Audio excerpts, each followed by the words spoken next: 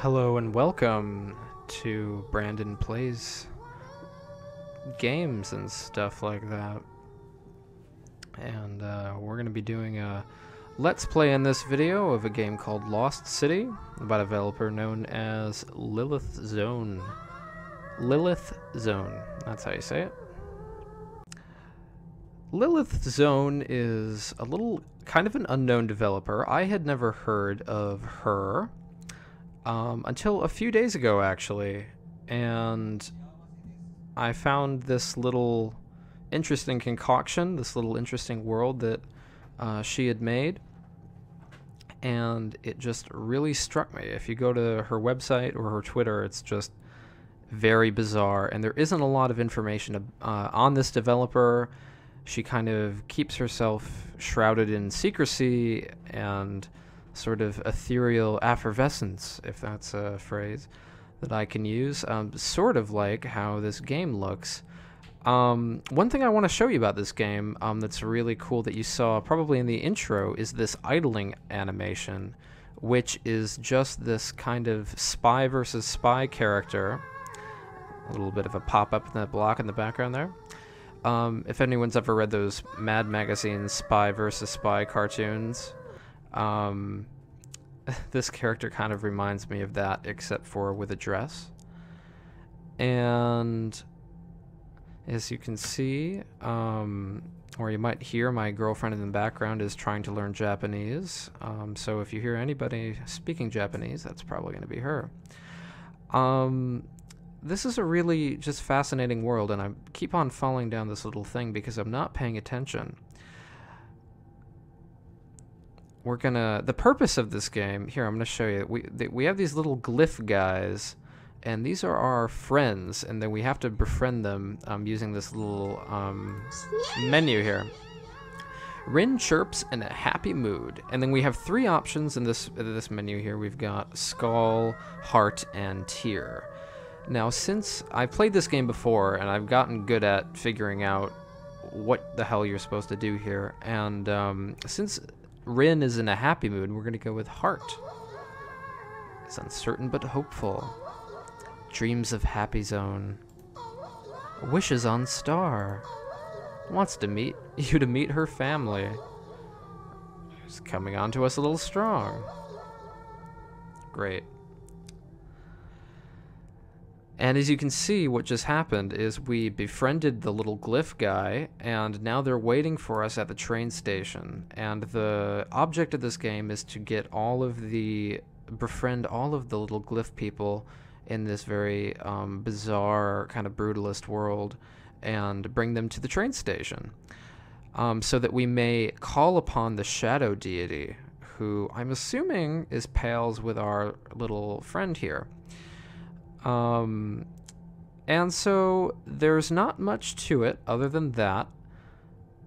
I'll show you. Let's meet this little winky-eyed friend here. Talk. Weeps, obviously. So since they're weeping, we should probably give them a tear. Bored with tear. Anything less predictable? Skull. Let's see, that's not good. If you start messing up, you can hit escape. Wow, there's a lot inside your heart. Aww. Okay. Now, what I really like about this is that it's not a dialogue tree or any sort of weird dialogue menu, because those always feel contrived to me when I can't say exactly what I want. But since everything is sort of abstracted, all the interactions with the characters are abstracted into these moods, mood boards, essentially. Not like you'd find on Tumblr, but a mood board. You have to pay attention to the character's emotions and sort of base your decisions on that, rather than choosing predestined dialogue, which can feel, like I said, kind of lame, or, taking away agency. So I like that. And just the look of this world, I really love. And she's gonna start singing again. So we're gonna do a little dance. I really just love these particles and this gray washed out sky, and this sort of bizarre geometry, almost like this city was just lost because it's a lost city.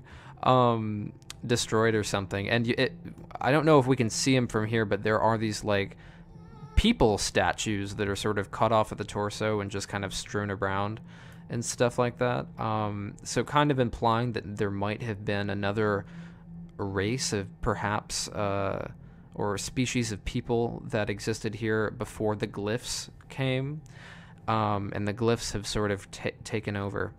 But we're going to try to befriend some of the other people here. Talk. Oh. Oh. Let's see. Let's give him a skull. This guy looks like a skull. He likes the way the skull reminds it of itself. Tries to sell you your own skull. What a scam. His skull is serious business. And if you notice, the actions are kind of in brackets, which I don't know what that's supposed to mean. Maybe it's some kind of linguist thing. If I was a linguist, maybe I'd be able to tell you. But I'm not. Alright, so we have to find one more friend, I think. Yes. Before the train arrives. So this is my first Let's Play video. So be gentle. We're gonna reenact Stand By Me here. And I was thinking of doing kind of not walkthroughs, but Let's Plays and kind of mini reviews of kind of sub-indie games that don't have a lot of playthrough. Oh, there he is. He's up on the housetop. Click, click, click. Don't have a lot of reviews or a lot of people playing them. Just really interesting projects. Oh, see, there's one of the human sculptures I was telling you about before. I love these kind of ruin type textures, and I don't know what these are supposed to be, like sleeping units. It almost looks like, now that I look at it, it's kind of like the sleeping units on a train car. So maybe in fact we're in a train of some sort, waiting for a train. Now that's pretty meta. Alright, let's go up here. So yeah, I'm going to be playing a lot of stuff by different kind of sub-indie developers. Stuff that I guess you just odd little fun projects like this that the atmosphere of this is just so creepy and cute, and you know, that dull soundtrack and her haunting, not dull and isn't boring, but her kind of haunting and ethereal voice. Just really, really creative stuff. I feel like this person's gonna want to cry. Nope.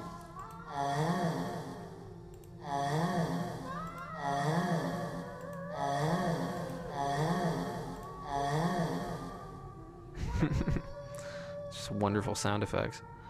Whoa. Okay, so the train is here, and we're about to do one of my favorite things in video games, and that's to ride public transit.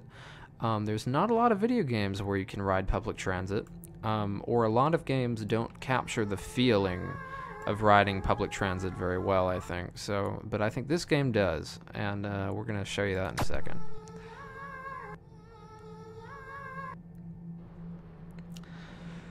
So now we're riding a train through this sort of deserted, eerie metropolis. It just kind of goes on forever. This mist hovering. It's a really beautiful little cutscene. When I was younger, I used to have these dreams where I was riding a train through these sort of abstract landscapes on top of a train car, and that just totally reminded me of that. This is a really cool indoor environment. So this is just a short little game. We're about to, with the help of our friends, who you can see have assembled on top of these pillars, we're going to summon the shadow deity by knocking these cubes into the center here, as you would any shadow deity. And here's the shadow deity's left, or I was right arm.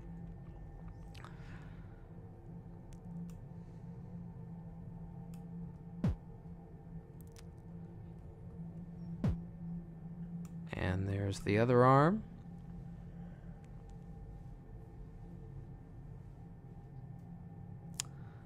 And here's the head. And there's our little shadow deity.